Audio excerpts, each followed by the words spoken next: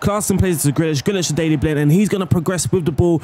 By progressing with the ball, that means Grealish, that is a signal for Grealish to say, hey, come back and cover me. He plays it to Clausen. Clausen finds Tadic in space, Bergwijn, and what a goal. Just in case some of you guys have missed it in the title, we did achieve a 100% win rate whilst managing Ajax. We are reinventing Ajax tactically, so that is the purpose of these videos. We are going to be selecting a team and then try and reinvent them a little bit by playing some nice football. Well, I say nice football. That was the purpose at Ajax. Dependent on the team that we do select in the future, that can all change. But the point in these videos, we're trying to create some unusual tactics with some unusual concepts and, well, try and be successful as we did with Ajax. So let's get stuck in to this video.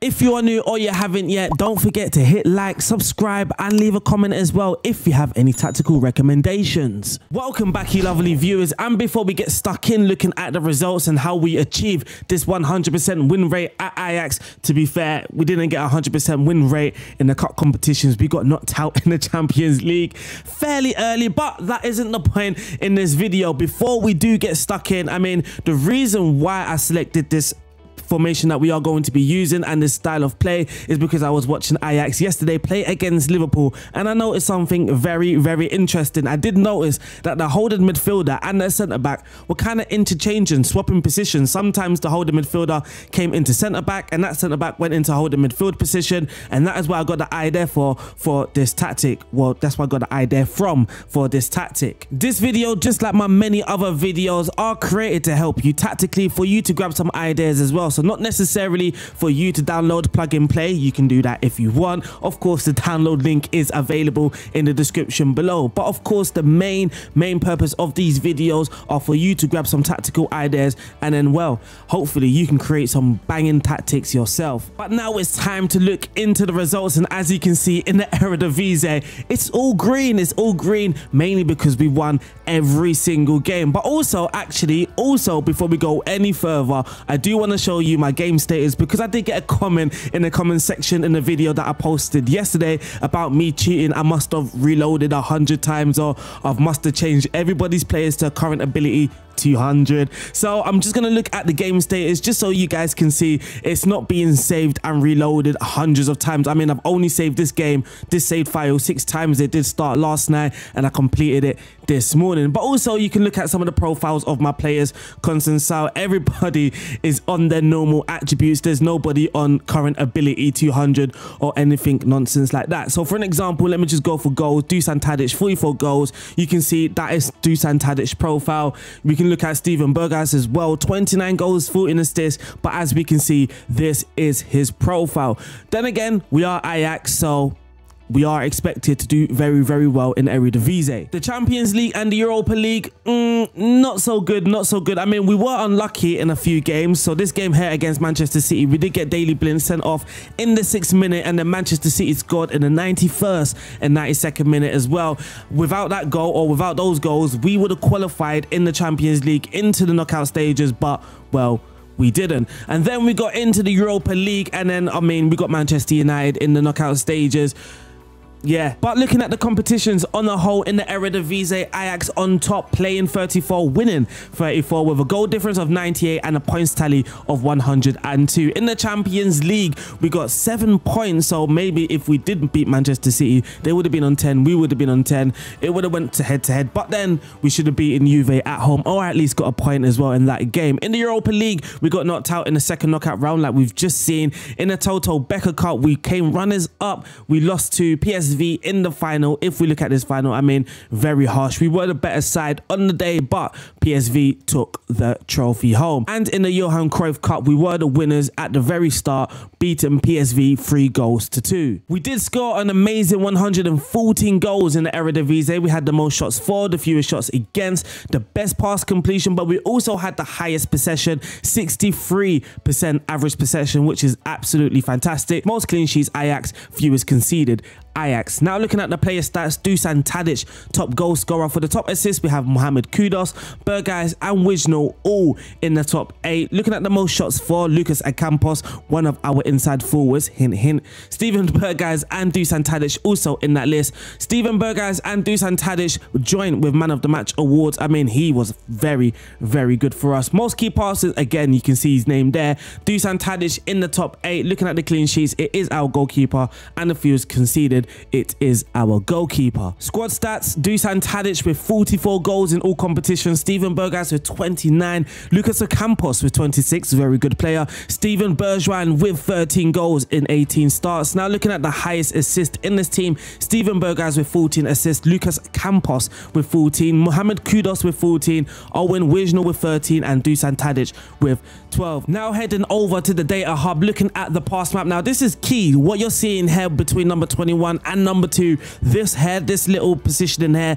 is very, very key to what we want to do. So when we do go back to the tactics screen, please keep that in mind. Looking at the XG table as well, I mean, expected goals 100, we overperformed by 13. Expected goals against 24.4, we overperformed by -8, and the expected points 83.5, and we overperformed by 18. Looking at the team attacking polygon, we were by far the best team going forward, and looking at the team defending polygon, we were also, I mean, we were very, very solid defensively, and you notice that with us conceding the fewest goals and with the most clean sheets. But enough of the results, now let's go to the tactic and let's break it down. Let's have a look at why or how we got this 100% win rate in the Eredivisie.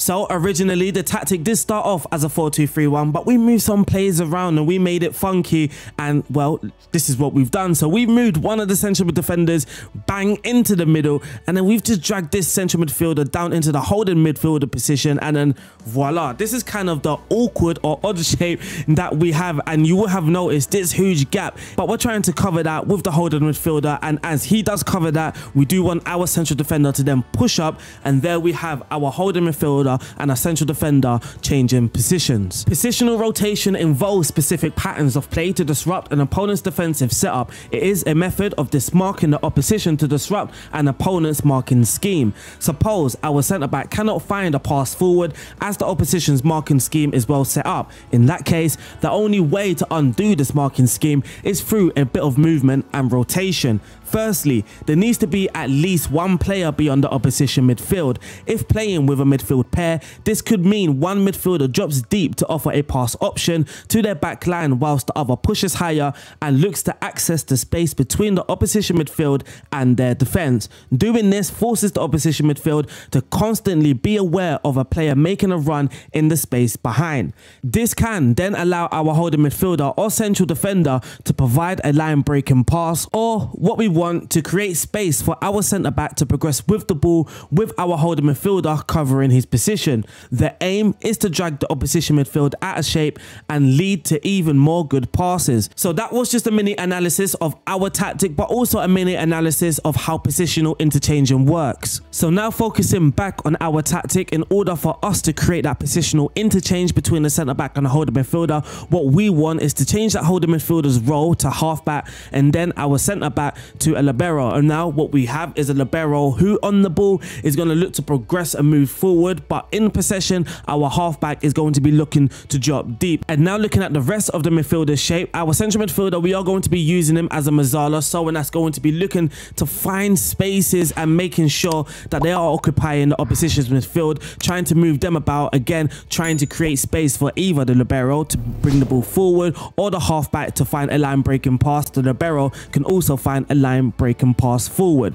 And then what we want from our attacking midfielder is just to be an attacking midfielder on support, again someone that's going to be roaming around looking for space in order to collect the ball so we can progress the ball through our central areas. And that basically wraps up the magic in the central areas. We do have a libero as our central defender, we do have a halfback coming back into this sort of area, so he's going to drop deep, and then our libero on the ball will look to push further forward. We do have a Mazzala looking to disrupt the opposition's midfield shape, and then we have our attacking attacking midfielder just behind our striker. And now for a little bit of magic, we are going to look at the completed version. Voila, here is the completed version. In goal, we do have a sweeper keeper on attack. Right back is a fullback on support, dribbling more, cutting inside with the ball and sitting more narrow. The left back is a fullback on attack, dribbling more and running wide with the ball, whilst our central defenders is a central defender, playing it safe in possession. And then we do have our libero, dribbling more, tackling harder and marking tighter. Now for the halfback, he has no added instructions. The Mazzala, he's going to be taking more risks, trying to provide some good passes in the attacking area, but he's also going to be dribbling less as well. So we do want to kind of balance his ball retention. He can be risky when looking for a pass, but when he does have the ball, we want him to dribble less and also look for that pass first mentality. And our attacking midfielder on support also has to take more risk instruction added. Now looking on the flanks, we have two inside forwards doing the exact same things. They also have identical instructions, holding up the ball, shooting less often and sitting more narrow. And lastly, we do have a false nine up top with no added instructions. Now let's move over to the team instructions. The mentality is attacking. We are looking to play in the opposition's final third or just in the opposition's half. That is where we want to dominate play. Therefore, I felt that attacking mentality was the best way to go. The attacking width is set to fairly wide. We haven't changed that, though you can change it to fairly narrow. I was playing with it during the season.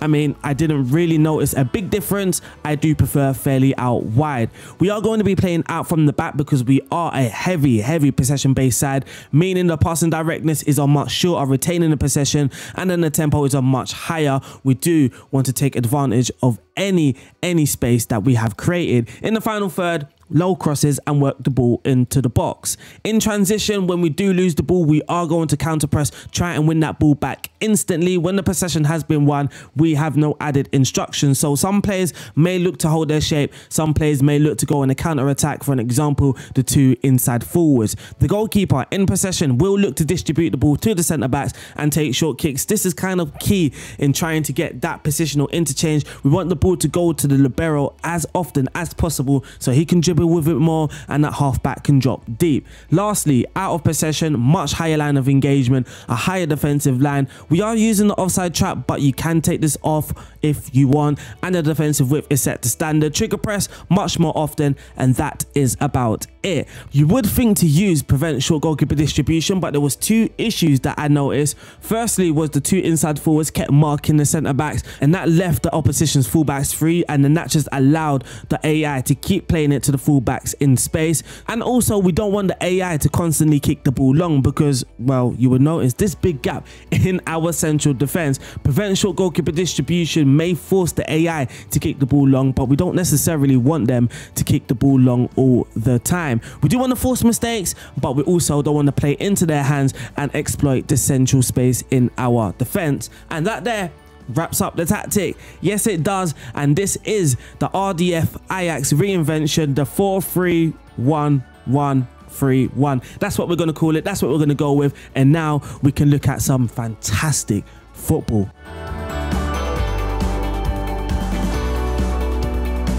So something that we're looking at right now is minor. It's not something that's going to blow your mind away, but it is what we are looking at. So Wrench has the ball. He is our libero. Grealish is our halfback. And what we're going to be looking at is kind of Wrench is looking with the ball to progress with it. And then Grealish is looking to drop deep into that central back area. And that is kind of our two defensive players there interchanging their positions. So he has the ball. Wrench has the ball. He looks to progress with the ball. And now if we look at Grealish, he's just kind of holding his position in this little centre back area, and this is kind of now a back four with Timber, Grealish, Alvarez and Blint, and then we now have Wrench as our holding midfielder, whereas Grealish is our actual holding midfielder and Wrench is our central defender. So as play progresses a little bit, you can see Grealish is still looking to drop deep into that central defence area, whilst our libero is still looking to push a little bit higher up. So if we go back just a little bit, you will have noticed that the opposition striker is actually marking our halfback back, and in doing so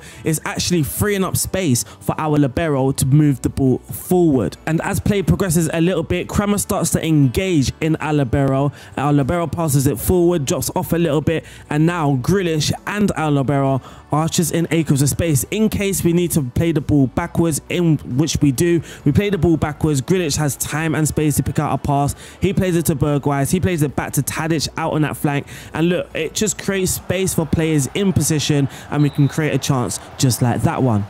So that's kind of the thought process between the centre-back and the half-back. Now we can look at some of the beautiful goals that Ajax did score. So here's a game against Feyenoord. The goalkeeper kicks it long, and luckily Alvarez sweeps up and collects the ball. Here's Kudos. Nice football in the centre of the park. Ocampos plays it through, well, goes through and puts the ball into the net, and that made it 1-0 to Ajax. Here's Daley Blind looking for the ball over the top to Ocampos. He breaks through, he just dinks the goalkeeper. 2-0 to Ajax. So this game had a little bit more goals in it. It ended 8-0 to Ajax. Tadic scoring a penalty in the opening 4 minutes. Ocampos with the ball here, plays it to Alvarez. Bergwijn, Alvarez, lovely ball to Tadic, and that is his second goal of the game. 2-0 to Ajax. Timber brings the ball forward. Grealish, oh, let me go back, because we did see Timber in space on the ball as well, and he was the libero in this game. So if we do go back, you will notice Alvarez here, the halfback, and here is Timber on the ball. As we wanted to say, or as we mentioned a little earlier, Alvarez is now being marked, and this is actually creating space for Timber to play that line breaking pass into midfield. He plays it to Tadic and plays it back to Timber. Timber is now driving forward, and you would notice that Alvarez has now swapped positions with him. We have gone back to, again, a back 4 with the right back here, the centre back Alvarez, centre back Daley Blind, and the left back Wijnal. But Timber is actually the centre back and not Alvarez. So some nice positional interchange in there. Grealish plays the ball to Bergwijn. He drives a little bit wide, and then there's Tadic's hat-trick in the opening 15 minutes. Now, for the 4th goal, our goalkeeper has the ball, plays it to Daley Blind. He kicks it long, which is not the plan, but it falls to Ocampos, and he dinks it over the goalkeeper, and it is 4-0. Now, for the 5th goal, Wijnal, Grealish on the ball, Daley Blind. I am probably butchering a lot of these names. Ocampos, and it is now 5-0. Is it 5? I'm losing count here. I'm losing count, but here's Grealish on the ball. Ocampos. Oh, what a finish in the top corner. It is now something nil. Now for the, I believe this is the 7th goal. I believe Ocampos is through now. He's going to pull it back, plays it to Steven Bergwijn, and there it is. A lot of these goals are clear-cut opportunities as well. It's not long shots or moments of brilliance. A lot of those are, oh, that's a moment of brilliance. That one was a moment of brilliance. So this game ended 3-0 to Ajax away to FC22. Tadic scoring again the opening goal with a penalty, and I've seen it again. I'm sorry, people. I've seen it again. Here is Daley Blind, our libero, and our halfback here is Grealish. They've actually combined here as well. Clarkson plays to Grealish, Grealish to Daley Blind, and he's going to progress with the ball. By progressing with the ball, that means Grealish, that is a signal for Grealish to say, hey, come back and cover me. He plays it to Clausen. Clausen finds Tadic in space, Bergwijn, and what a goal. What a goal from the centre-backs as well. And now for the 3rd and final goal of this match. Tadic out wide. Wijnal tries to put the ball. Oh, what an awful header. I mean, that was an awful goal. That was just an awful goal. Defensively, things didn't always go to plan. In this game, we actually conceded 2, but we did score 4. And this is the first one in the 1st minute. Grealish, oh, what a goal. What a finish. And I believe this is now Feyenoord's goal. So they do break through in sort of in that area there. Idrissi, I mean, that's a very, very good goal. Very good ball control there as well. Daley Blind, Rennes, Grealish, Ocampos finds Tadic, Bergwijn, and there is the 2nd goal for Ajax. That is now 2-1 to Ajax. But now Ajax's 3rd goal, it's another penalty for Dusan Tadic. And now looking at Feyenoord's 2nd goal, here's Danilo Pereira. And again, they did exploit that little space in our central defence, and that is their 2nd goal of the game. But we did wrap up the game with the 4th one, so that goal was our only consolation, it seems. Clausen, he hits it at the goalkeeper, but the rebound falls to Ocampos, and that wraps up the game. But that also wraps up this video. I hope you guys have enjoyed it. Which team should I do next? I do have some ideas. I do have Juve in my mind next. I think that's it for now. It's Juve. Also, one of the Red Bull teams as well. One of the Red Bull teams. I'll give you some clues. It's not Salzburg and it's not Leipzig. But I'll see you guys soon. Don't forget, if you are new and you haven't yet, make sure you are subscribed. Leave a comment of what you would like to see next. But also like this video. Shout out to my Patreons. I'll see you guys soon. Stay safe. God bless.